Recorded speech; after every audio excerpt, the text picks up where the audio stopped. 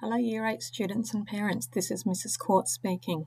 We're going to go through a short presentation letting you know what your subjects will look like in years 9 and 10.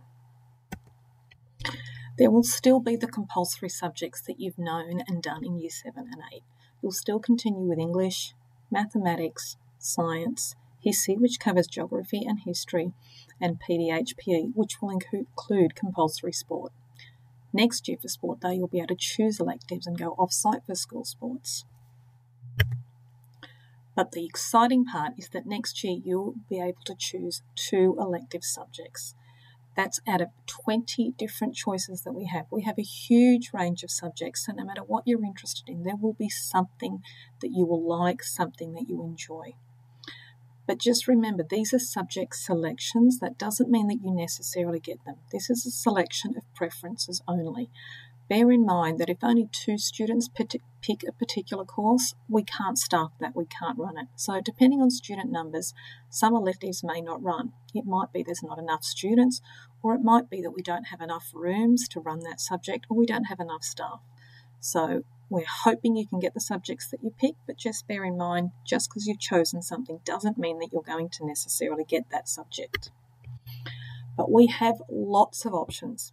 If you're a creative student, there's subjects like textiles technology, where you work with fabrics and make lots of wonderful designs. There's music, if you enjoyed music in year 7 and 8, and you can extend on that. Visual arts, photographic and digital media, where you can create videos and multimedia. And drama, for those of us that have so much talent that we want to share.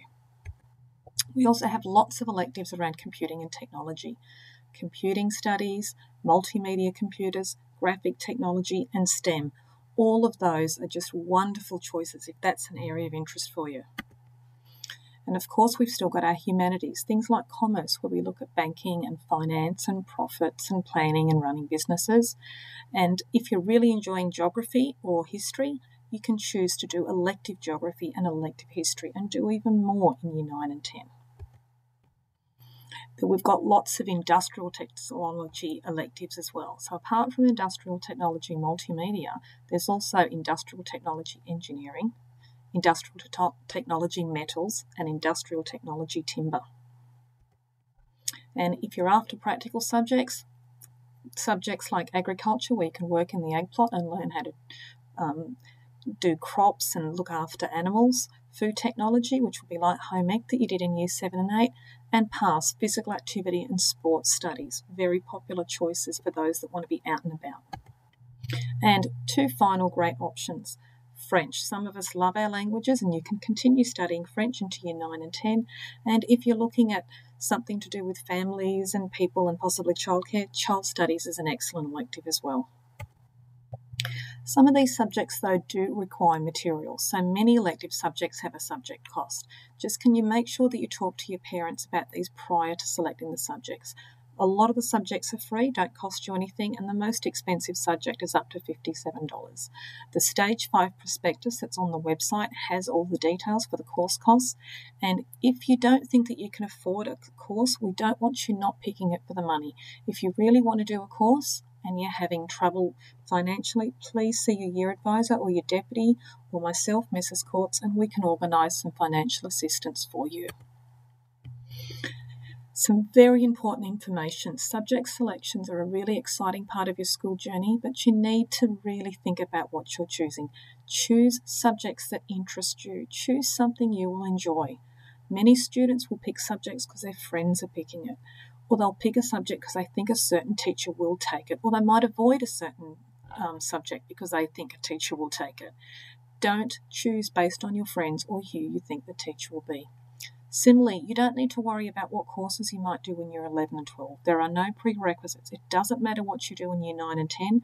You can do any of the courses when you get to year 11 and 12. Just make sure you want to study the subject that you choose, though, because you may not get your first and second choice. When you do your preferences, we're going to put them in order.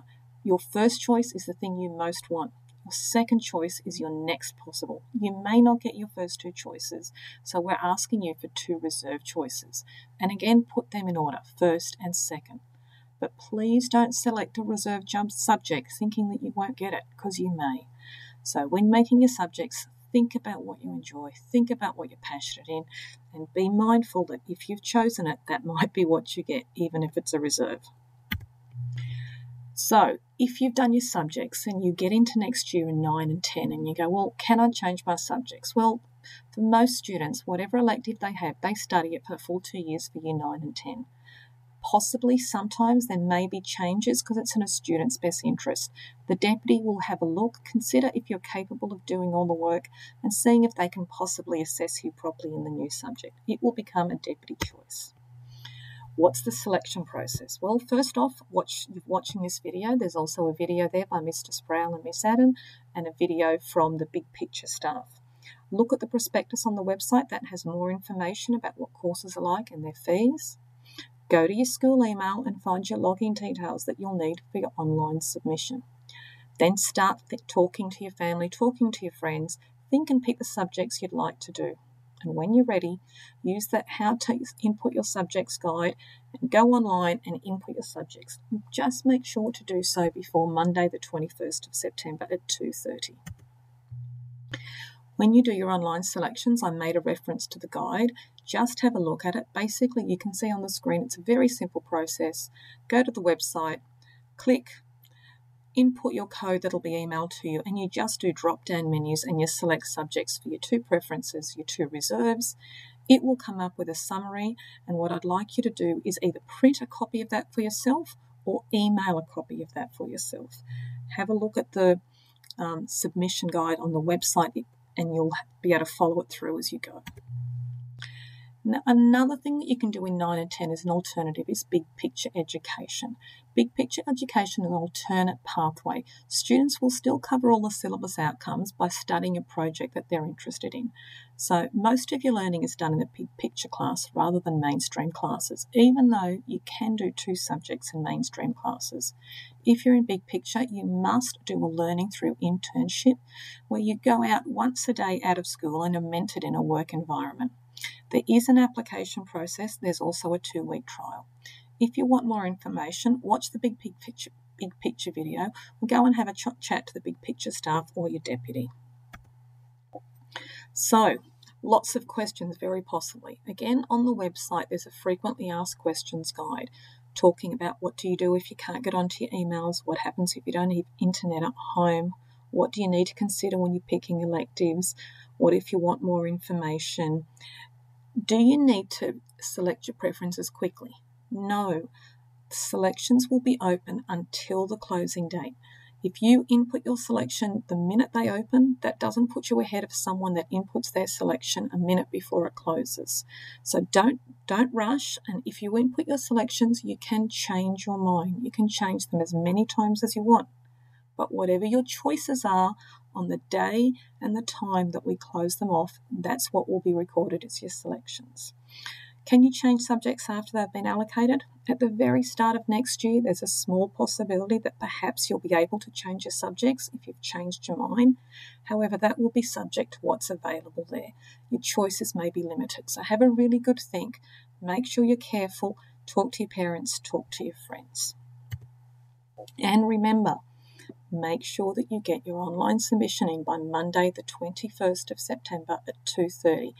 Make sure so you get the choices you want and start enjoying your new experience of high school where you study subjects that you're interested in. Thank you, Year 8. We really look forward to seeing you absolutely flourish and have a great time in Year 9.